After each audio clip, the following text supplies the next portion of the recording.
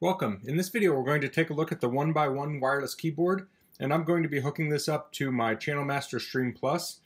So right now what I've been using is this Anker Bluetooth keyboard and this Apple Bluetooth mouse, and I mean they work for the most part. I also have this Logitech, I think it's a K400R, and this has a little USB dongle on it. This is not Bluetooth. I'm using the USB port on my Stream Plus, so this one isn't going to work for that purpose. So this is a Bluetooth wireless keyboard, and it's kind of modeled after like a laptop, where you have the keyboard and the mouse together.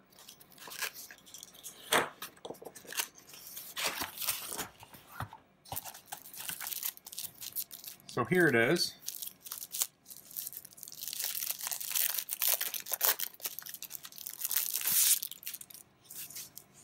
This thing's extremely thin.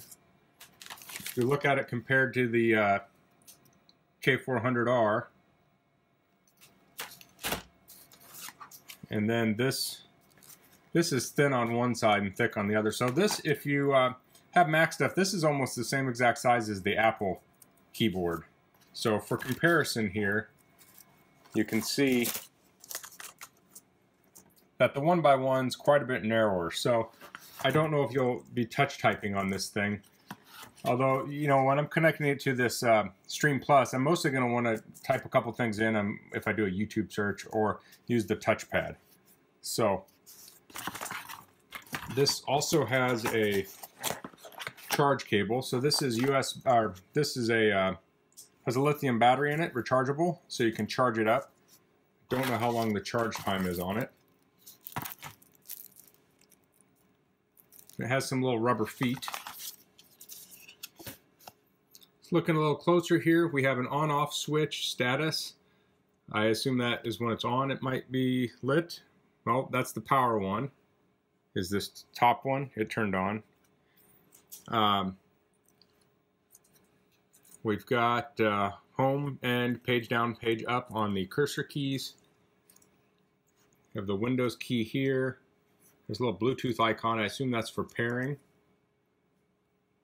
And you have your F keys up top. So it looks like a pretty standard keyboard. I think this might be a little easier to use than this.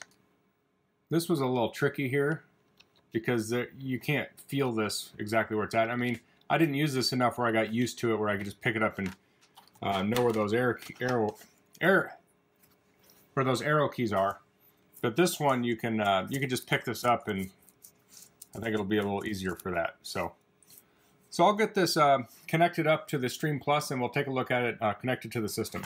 Okay, so I'm on my TV here with the Stream Plus open. What I'm going to do to pair this is I'm going to go to Settings, and you'll see there's this Bluetooth, but you don't want to use that. You want to use this Add Accessory here. And now I'm going to turn on the keyboard, and I'm going to hit Function C, which should enter it into pairing mode.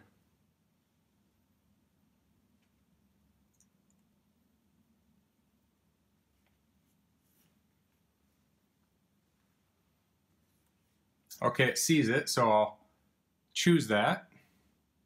I'm using the Stream Plus remote.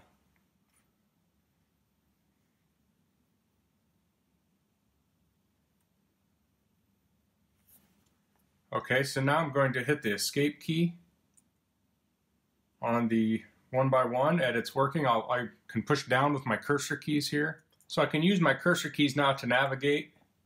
I can go up to the top, I can click to type, I'll hit enter here.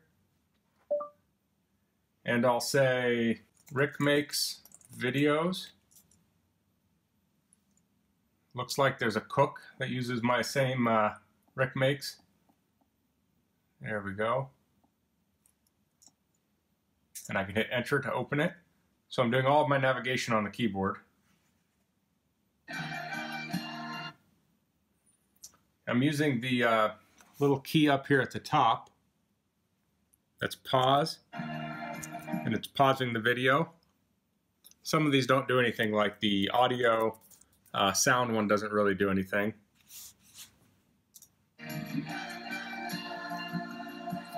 Now I can skip this ad using the mouse. No. Hello. In my last video in this series, I did an unboxing of a So I can hit escape to go out of here. So I can use my touchpad to move the mouse. You can hit this button here to turn that touchpad off. That's kind of a neat feature. So if you're mostly using the keyboard, you can turn that off so it's not disrupting if you're typing with your hand on there. Another thing I just noticed is that there are little tabs on the corners here. So if you lay this flat on a surface, the keys don't touch, just the little rubber pads. That's kind of neat. So in the instructions here, it has a little table. It says for Windows, for Android. And on the keyboard here, there's a key here that says for Android, for Windows. So when we hit this, it will set up the keys. We'll set up the key functions. For instance, when we hit the little house icon, which is up here in the escape key, that takes us back to the home. So some other functions are search, select all, copy, paste, email. It looks like, actually it looks like everything is the same except for the top button, or the top choice, which is on Windows it's web browser, and then it's home on Android. But the rest of these look like they're the same. So that's the basics of the 1x1 keyboard here. I'll put a link in the description of this, and if you buy one using my link, it helps me out a bit and doesn't cost you anything extra.